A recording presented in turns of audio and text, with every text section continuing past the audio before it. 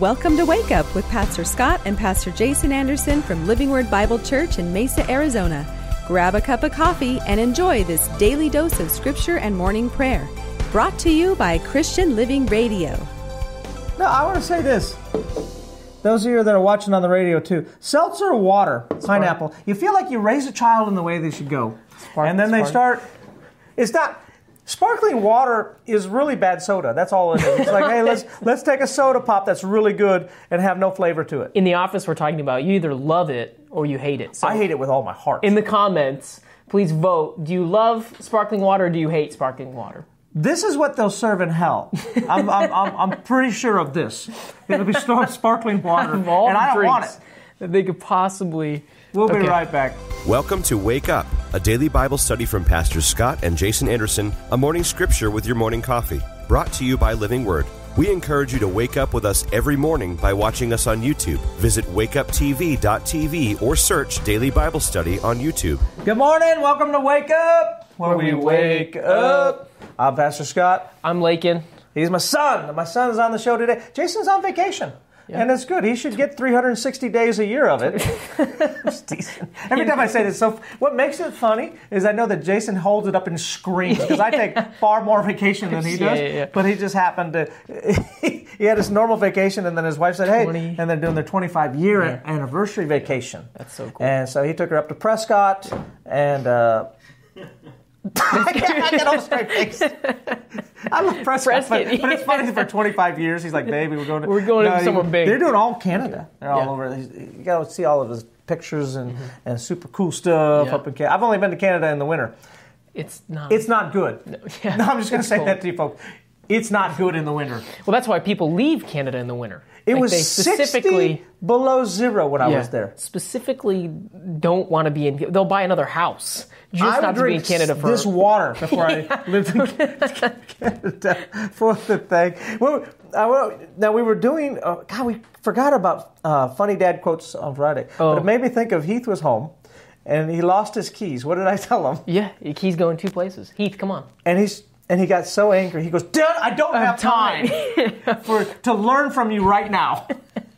I just go, but I can't help you, son, because if they were in the two places. And so anyway, what's our scripture today? Okay, so our scripture is John 4, and we're going to start at 4, John 4:4. It's the Samaritan woman at the well with Jesus. Oh, I love this story. And so starting at 4:4 says, now he had to go through Samaria. It's talking about Jesus. So he came to a town in Samaria called Sychar. I hope I didn't murder that word. Near the plot of ground Jacob had given to his son Joseph. Jacob's well was there, and Jesus, tired as he was from the journey, sat down by the well. It was about noon. None of that matters. I don't know why I read that part. So let's start at 7. When a Samaritan woman came to draw water, Jesus said to her, "Will you give me a drink?" Or in other words, he said, I'm thirsty. And so his disciples had gone into town to buy food. But really quick, I just want to expound on, he's not actually asking for water. When Jesus says things, he's playing chess. And so I love what you said there. He's playing chess. He's playing chess. And I had this idea last night. He's setting you up. Yeah. He's a setup. So he's the guy that, you're watching basketball in the alley-oop. God's trying to set you up. So he's setting up a circumstance right now. Yeah. And she falls into it. So, where are we at? Verse 9, the Samaritan woman said to him, "You are a Jew and I am a Samaritan woman. How can you ask me for a drink? For Jews do not associate with Samaritans." Jesus answered, "If you knew the gift of God and who it is that asks you for a drink, you would have asked him and he would have given you living water." But really what he's showing her is, it doesn't matter Samaritan or Jew, I love you. And so the very first thing that I want to talk about is that, sometimes we come to Jesus saying, "How can you love me?" And Jesus says, "None of that matters. I love you." Right. And that's point number one. I love that point because, here's the thing, God, how would you love me? I've been divorced and I was horrible this and I got hooked on this and I got these addictions, I got all these bad things. And isn't that what we oftentimes do? We do exactly what she does. She goes, "Well, stop it. Why are you even talking to me, God? Why, how can I even walk into your house?" And what an incredible point that the first thing, God's like, "But I love you just the way you are." Yeah. Yeah, if you knew. Yeah. you would know how much I love you, the depth, the width, how deep it is, my love, right? Isn't that what Paul was talking about? He's like, hey, I wish you would realize the love. Yeah. And I think that when we realize the love that God has for us, I think that it allows us to go forth and love those that are around us and make a difference, because that's what happened. Yeah, yeah. And he's even saying, if you knew how, in a way, he's saying, if you knew how much I loved you, then you would actually not be afraid to ask of me. You would not be afraid to ask me for the living water that I have. And wow, that's another great point. We can make him number 2. People are afraid sometimes. I've met with people who are afraid to ask God for stuff because, once again, they don't feel worthy. Yeah. They don't feel like, well, God can't heal me because, Pastor, if you knew what I've done, how could God heal me? And the Bible doesn't say that your healing is based on your works. It says God's promises are yes and amen. It doesn't matter what you've done. It doesn't matter the things the troubles you've made in this life. The perfect picture is the prodigal son. Yeah. The son that went out and made a big old mess. And he had the same thing. He's like, well, I know that my dad's not going to fully love me as a son again. But my dad, at least he'll make me at least a servant. At least I can clean and it'll be a little bit better. Yeah, and when he comes home, once again, it was a perfect picture of what you're talking about. Yeah. It was, come on in, we're going to kill a bull. Yeah. I love killing a bull. Yeah. I want to do that when you guys come home. I do. When you guys come home, let's eat good. Like you came over last night, and in my mind I go, well, I wish I had a bull. If I had a bull, I'd have killed it last night. We had bagels. That wasn't the same. Yeah, it's close. We had a stupid bagel. It goes bowl. I'm angry at the bagel now. I am. I'm buying a bull. So give me a comment. I'm buying a bull. In another way, Jesus is saying, even if you do not like the water that I give you, even if you do not like seltzer water, okay, I still love you. And so I thought, what is a perfect... I think he loves me more because I don't like seltzer water. Okay, so let's go on. Go. Okay, so let's go on to the other time that Jesus says in the scripture, I'm thirsty. When you shared this to me, I was like, wow. It's crazy how the next generation, like every time you share stuff, I go, well, how come I didn't see that? I've been reading the Bible for a lot longer than you. It's like really cool. Thank you. I'm building this up because it's cool. Go. So the other time that Jesus said, I'm thirsty in the New Testament is John 19, 28 and 29. And it's right after he goes through this period of disconnection from God. But he says, I'm thirsty. And what I thought so and he was good, he's on the cross. He's on the cross. That's good for them to know. He's on the cross. This is when he's on the cross. So what I thought was so interesting is he knows the prophecy is that we would give him, I think it says wine vinegar when he asks for water. And so when he says, I'm thirsty, he knows what's going to happen. He already knows what he's going to get. He's going to get it's actually seltzer water. That's what they give him. They put it in the sewer. The prophecy says it's seltzer water. So he's like, I don't want it. He's playing chess. Yes. He's playing chess. He's not actually thirsty. So what he's doing is he is fulfilling the scripture. He's fulfilling the prophecy. Right. But in another way, I think he's also sending a message to everybody who's reading or has read or heard about him and the Samaritan woman. And so when he says, I'm thirsty, what he's actually saying is he's sending a message to us, saying, I love you just as you are. Will you thirst for me as much as I thirst for you? I am a living well. Come to me. He's opening up the conversation. He's starting the conversation again. So he started with the Samaritan woman and got all the city saved. Yeah. And so now here he is on the cross, right? Yeah. And he once again opens up the conversation. Yeah.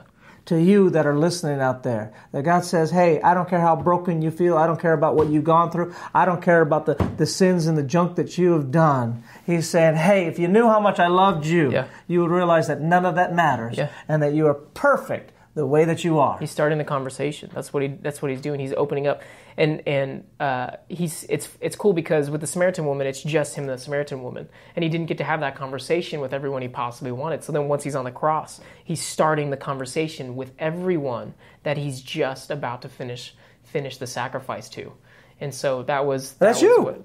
That's you if you're watching it. That's you. We got to pray over their day. Dear Father, Lord, we thank you and praise you for those that are watching, that, Lord, they begin to realize the love that you have for them. It doesn't matter what they've done. You love them the way that they are. You just do. They could be the prodigal son who's like, I don't know if I'm worthy. And Jesus saying, you are worthy. Come on in. Let me get a bowl. Let me hug you. Let me embrace you. Let me be a part of your life. We thank you and praise you in Jesus' name. Amen. Watch this clip. So a guy, I've been married quite some time. He's getting some help with a counselor, trying to figure out some stuff in life, and been going for a while. But on this particular day, he goes, you know what? I think my wife's trying to kill me. I think she's trying to kill me. After 37 years, I think she's... And the counselor's like, stop. He's like, I do. She's never made me anything in the morning in all these years, and now she's making me tea every morning. And it looks funny and it smells funny. And the counselor's like, I don't think so. He's like, but don't drink the tea until I meet with her. Let's meet next week and try and bring her in and let's see what's going on. And so they come in the next week, and the counselor says, all right, let me meet with her by myself for a little bit. And they're in there almost a full hour. Counselor comes out, his hair's all kind of tousled, he's just sweating, you could tell he's just frustrated, and he comes over, he goes, you know what, drink the tea, drink the poison, that's what I would do if I were you. Come on, somebody. Open up your Bibles this morning to 2 Corinthians 5:19. Don't drink the tea, amen? 2 Corinthians 5:19. We start a brand new series called This Is Us. How many people would admit that they've watched This Is Us? How many are lying right now but did watch it? Anybody out there, right? You didn't put your hand up? This is us. Me and my Holly, we love TV shows. We love to binge watch. And so we'll get a hold of something, and Grandma or Mimi will have the kids for a little while, and we'll just hit episode after episode. It's one of the great things that we enjoy doing. And so when we heard about This Is Us, and everybody was talking about it, I was like, oh, let's try it. So we put it on. Episode number 1, I won't lie to you, was an epic episode. I was hooked. I was like, this is amazing. Like, it's cool if you haven't watched it. Like, it's like what's happening right now in this family's life, and then they go back in a sneaky way, and it's like 30 years, right? And now you're trying to figure out how we got from here all the way to where we are right now. So first episode, I'm like, I'm in. There's some troubles and things, but there was victory. There was some cool things that happened.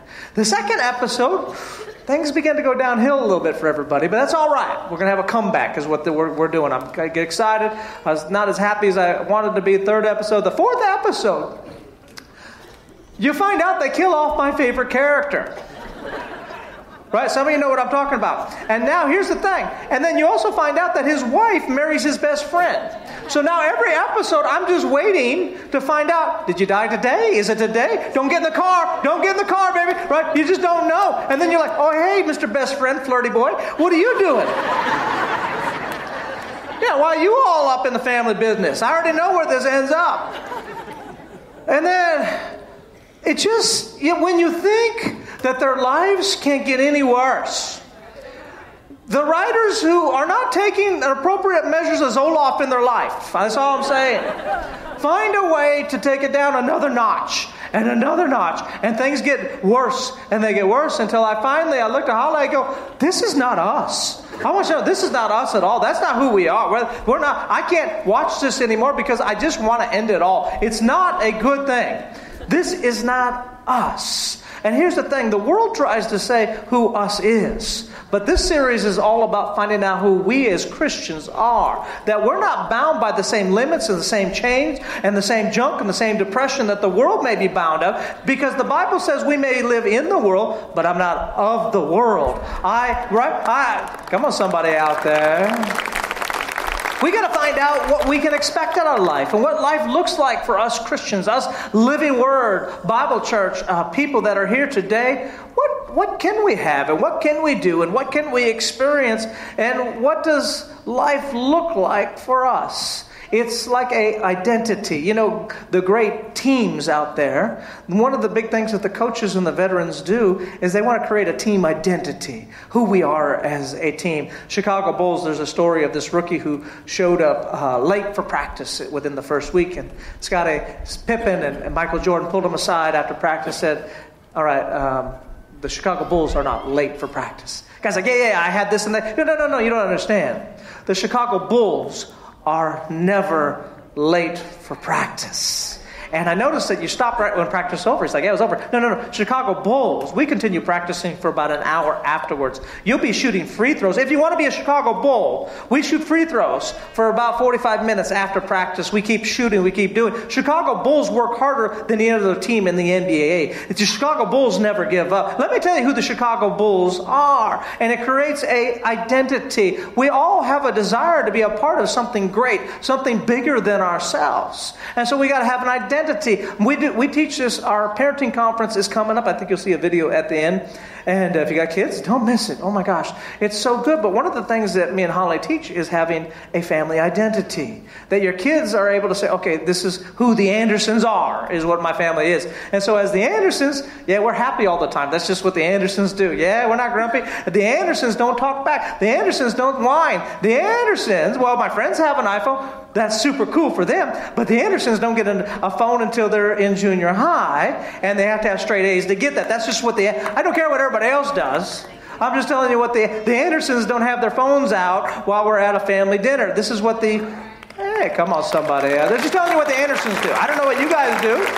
But it's very important that your family has this winning mentality. It doesn't mean that we don't mess up here and there, but for the most part, this is how the Andersons act in public, and this is how the Andersons do things, and this is the Andersons. Same thing for Living Word Bible Church, same for Christians. When we go through life and we don't know that we're a part of a winning team. How many people know we are part of a winning team? We win in the end. We're a part of something great and amazing. But we got to get our identity of who we are so we don't get all jumbled up with what the world says we are and what God says we are. We got to find out what our daddy is really like. Just because you saw it on a Kardashian and what they think God is like, how many people know that may not be true? Right? Just because you saw it on a TV show doesn't mean that's who your God is. We have to have a proper identity of who God is. If my kids thought that whenever they messed up, I gave them a sickness or disease, that would hinder our relationship and how it can grow. Right? So the wrong identity of what God is to you, what God wants to do for you, and what God wants to give to you can hinder your relationship. So this series is all about us discovering who we, Living Word Bible Church, us Christians are, and what we can experience. We're going to be here in Corinthians just to start off. This might be my staple scripture. I'm not positive yet because I am in love with this. But that God was reconciling the world to himself in Christ, not counting people's sins against them. I loved him. How did I miss him for 50 years? Oh my gosh, highlight him. And he is committed to us. And I wasn't even going to start there. That was crazy. I always like to read above and below. And I found him. I just put him in there. He's a bonus. There you go. And he is committed to us the message of reconciliation. We are therefore Christ's ambassadors. Somebody say ambassadors. We're ambassadors. That's kind of cool to be an ambassador.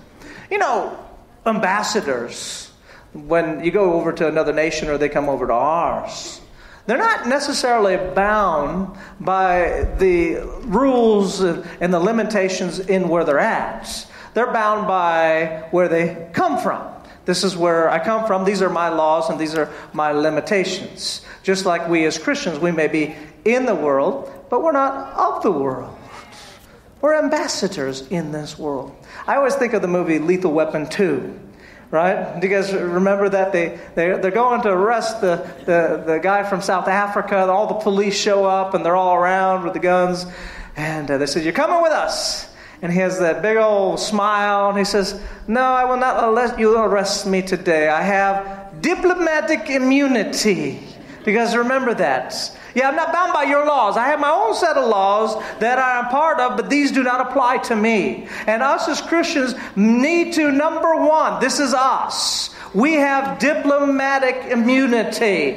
The things that the world has to go through, we don't have to go through. I'm not bound by that. Some of you need to look at your checkbook and go, wait a second, I've got diplomatic immunity. God does not read the Wall Street Journal to find out whether or not he can bless you this week. He says, I will bless you in the times of famine. Great wells will spring up in your life. I have diplomatic immunity in my investments. Right? I don't care what the doctor says. You need to turn to the doctor and go, I have diplomatic immunity. To hear this message in its entirety, visit wakeuptv.tv and click on YouTube. No sickness or disease can live in this body. I'm just telling you right now, diabetes can't be in here because by his stripes I have been healed. I am not bound by the same laws of this earth and is shackled up by depression. I don't need Zoloft. I got Jesus Christ on the inside of me. I've got everything that I need. I've got diplomatic immunity. Well, your granddaddy was angry. That doesn't matter. I'm a new creation in Christ Jesus. I have diplomatic immunity. And whatever's going on, well, you're going to be limited. And this is all your life. Right? How many times do we hear that from the time we're growing up of what your life, well, here's where your life's going to be. Guess what? I have diplomatic immunity. There is no ceiling. There is nothing in my life that limits me. I live a limitless life. And I can do all things through Christ Jesus that strengthens me. Is there an amen anywhere in this church today? Turn to your neighbor and say, I got diplomatic immunity.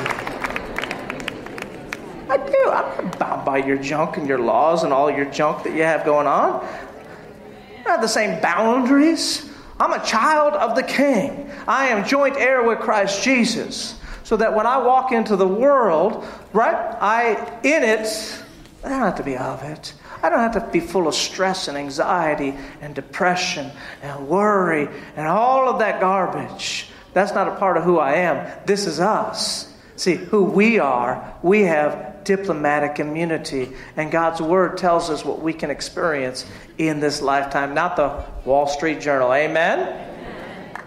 I put on a contest on Facebook for cuss words. And those are Christian cuss words. Amen? Cuss. I just want to find out. Well, this is us. Who are we? We probably don't want to, for the most part, walk around and beep, beep, beep, beep, filth, right? That's right. I'll be honest with you. I was an amazing cusser. I was one of the best. If they had an Olympic sport, I maybe not gold. I might have been silver or bronze. I was a great cusser. I was. But then you begin to have kids, and then you become a pastor, right? And so. And then you constantly got your wife going, Pastor Scott, right? And so you got to get cuss words. These are words that you can use around your children, and these are acceptable and okay. And so that was our contest. Now, before I said that, I have to say that, and I don't know how many of these stories I'm going to put in here. I might splash a couple in these, because the Anderson kids and cuss words seems to be a very funny subject for y'all. And so Baylor, when he was about 3 years old, he was just getting his vocabulary all together. He was such a little chatterbox. But for some reason, he could not say the word fork. That's a true story. He would forget the R, and he'd put a U in there. Betsy, Miss Dion remembers, right? Which made it not a lot of fun to go out to restaurants with him. Because I can tell you, it was a number of times, it'd be like at Vito's, and the waiter would come over and go, Pastor Scott, it's so good to see you. And I believe that my other kids did this on purpose. I have no proof. I believe they stole his fork every time. So Baylor's like, where's my F? Daddy, I need an F. I have no F, Daddy. I need an F. Dad, I can't eat without an F. I need an F. And I'm like, oh my gosh, give him a fork. And the kids thought it would be super funny at Jessica's mother's. It was a party. It was a family gathering, and she was in her 80s, and so it was Holly's grandma, and it would be the kid's great grandma. So they thought at this big old family gathering where Pastor Scott and his family are at, to continue to send Baylor to ask great grandma for a fork. Do you know that's not funny? She's like, no, you can't have one of those. No. Oh my gosh. I got so many cussing stories. All right, here we go. These are my favorites, and then I'll announce the winner here at the end. These are acceptable cuss words. Oh, Lord. All right, number one. I like stupid monkey. That's a funny cuss word. Holy Hannah. That's one of mine. Holy Hannah. I don't know why. And then this one hit me hard because it was just cuckoo. I can't imagine somebody cut me off in traffic. I'm like, cuckoo. Cuckoo. Shut the front door. I didn't know it was open, but for fudge's sake. Son of a biscuit eater. I like this one. Oh, my Lanta. Isn't Mylanta like a medicine? Isn't that what it is? I've never thought of, oh, my Lanta. Son of a sea cook. Holy I put it out of order. Holy buckets of fudge ripples. Cheez-Its. I'm throwing them out there. This one hit, I don't know if I can even say this, crap-a-doodle? I don't think you can put a doodle. And all of a sudden it became a good word, but maybe I'm wrong. My kids say fork, and so I don't know. Shoot a pickle? Sheep dip. Oh, snarf. Chimichangas. I used that one yesterday. I went, chimichanga. I like that. What the bubbles? Son of a motherless goat. That is one of mine. I do. I use that one all the time. Anybody else use that one? Are we being honest in here? I love son of a motherless goat. I don't know why. Sweet monkeys. Fravel knacker. Mother, father, brother, sister, brother. No, I'm using that one now. Because it's so, you have to say it quick though. Mother, sister, brother, and father. Oh my God, that one hit me hard. Fluffin' donkey, holy capooters, sugar booger, Fargo snot, holy posturpedic. That's a bed, right? Snappity doo, chips and dip, and my winner, I like this one. This one hit me the hardest. Kelly Clarkson. I don't know why Kelly Clarkson. Isn't that funny? I'm going to start using that. Kelly Clarkson, get in here, kids. What are you doing? Kelly Clarkson, what a mess this is. Kelly Clarkson. I don't know why that's dang funny. All right, we'll splash some of these all the way through. All right, so this is us. We have different words that we get to use. Amen. Go with me to Luke 24, verse 13 through 19. We're going to go into a really cool story. Jesus has just resurrected.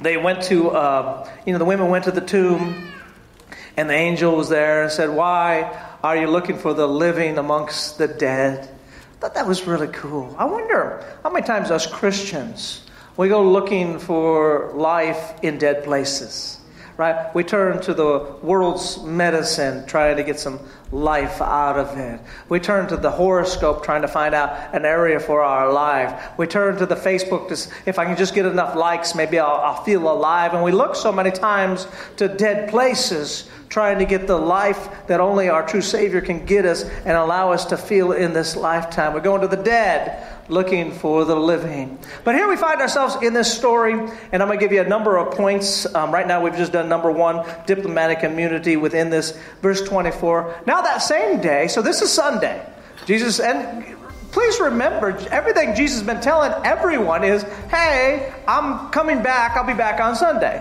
That same day, 2 of them were going to a village called Emmaus. So there was 2 of them. It was a husband and a wife. It's Cleo and his wife is what they believe. And they're walking about 7 miles. So they're walking away from Jerusalem. Jerusalem could be a picture of the church. They're walking away from it. And this is on the Sunday. And they were walking and talking with each other about what had happened. As they talked... You're back. Thanks for watching. Give us a thumbs up. Thumbs up. Share it, like it, put it out there. Don't forget about Girls' Night Out. Boat. Seltzer water. On the stupid seltzer water. I like that. That's what they gave Jesus. Girls' Night Out is September 6th. Ladies, sign up for it. You can go to wakeuptv.tv. Anyway, be in church this weekend. We will see you tomorrow. Thanks again for joining us today. Find out more or stay connected with Wake Up at wakeuptv.tv. You can also subscribe to our daily text reminders for Wake Up Daily Bible Study, which includes a direct link to the next day's episode by texting Wake Up, no spaces, to 84483. That's Wake Up to 84483. Thank you for listening to Wake Up on Christian Living Radio. Start your day every day with a positive word and prayer. We'll see you tomorrow morning. Christian Living Radio, spreading the good news of Jesus Christ 24/7. Our goal is to bring you a life-changing word through music and diverse programming, like the one you're listening to now. Pastor Kenyatta Goins is the visionary of Christian Living Radio, and he's dedicated to the idea that Christians should even have a more prominent presence in the marketplaces. Maybe you need prayer for yourself and or your family, maybe for a friend. We'd be privileged to stand in the gap for you. If you're listening to this broadcast, click on the Contact Us tab and send us your prayer request. We'd also like to hear from you if you have something on your mind, or just give us some feedback. We support many ministries, so maybe you'd like to make a one-time or a monthly recurring donation. We believe that when you sow into these ministries, you'll indeed be blessed. And of course, if you sow into this show in particular, we believe that it's a blessing for you, so please consider sponsoring us.